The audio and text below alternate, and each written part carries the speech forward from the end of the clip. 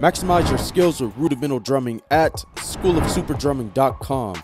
The link is in the description. When it comes to crossing over with the left hand, all you're doing is flipping your hand over. So the back side of your hand is facing towards the sky. And at the same time, you're going to keep the same exact grip and traditional grip as you would have it when you're in regular playing position. When it comes to crossing over with your right hand, after you play your stroke, you're going to shift your right hand over to the point where it's in French grip. In other words, the palm of your hand is going to be facing towards the sky, but you're not going to change your grip or anything. Make sure you maintain your grip. Also, you're going to have to twist your wrist a little bit so you can get into that position with your right hand. After you finish isolating each hand, you're going to put both of them together.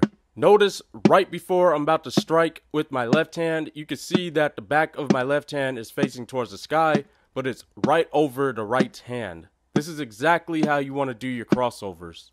Or this is one way you could do your crossovers, I should say. When it comes to crossing over the top of your left hand with your right hand, you're still going to maintain that same positioning with your right hand with the wrist twist and the palm of your hand facing towards the sky. And like I said, it's going to be right over the top of your left hand. Your right hand is pretty much in a French grip position. Another position drummers like to use when doing a crossover is the X position. This position is useful when you're maintaining that position to do like a single stroke roll.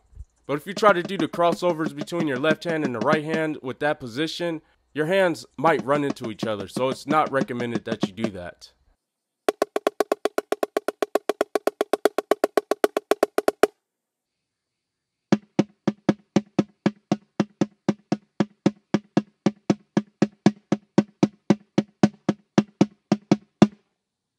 So with this first exercise, these are all single stroke roll based. And for the first 4 counts, your left hand is going to stay over the top of your right hand when doing the crossovers. And then going into the next measure, the first 3 counts are going to be going back and forth between the right hand and the left hand, crossing over each other. And then the last counts will have the left hand over the top of the right hand, doing a 16 note based single stroke 5.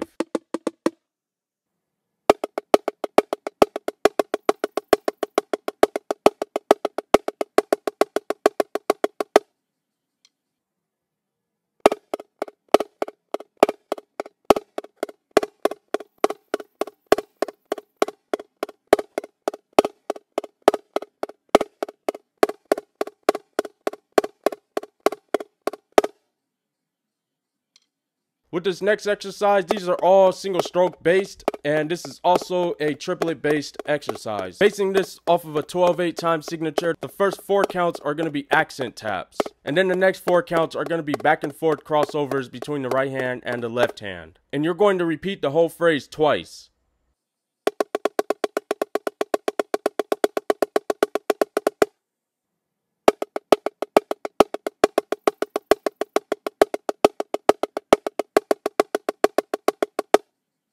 Like this video and subscribe to the channel.